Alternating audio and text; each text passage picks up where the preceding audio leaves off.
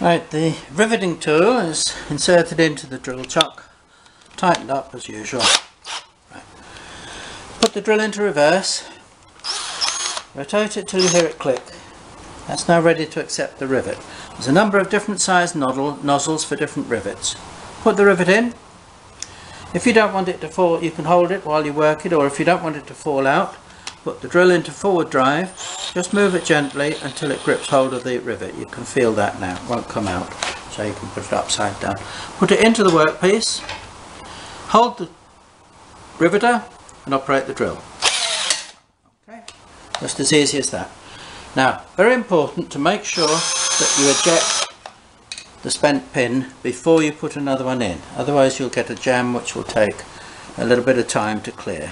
It might even damage the chucks.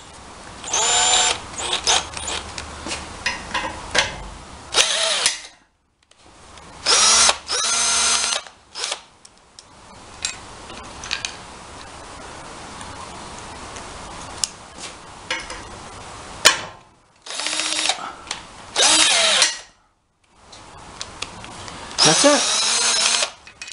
Job done.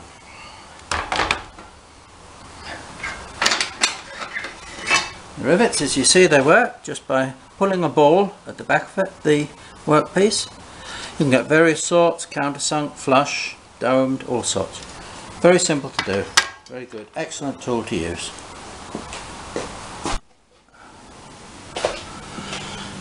Right, so here we are then. Put a few quick rivets in to hold the back on.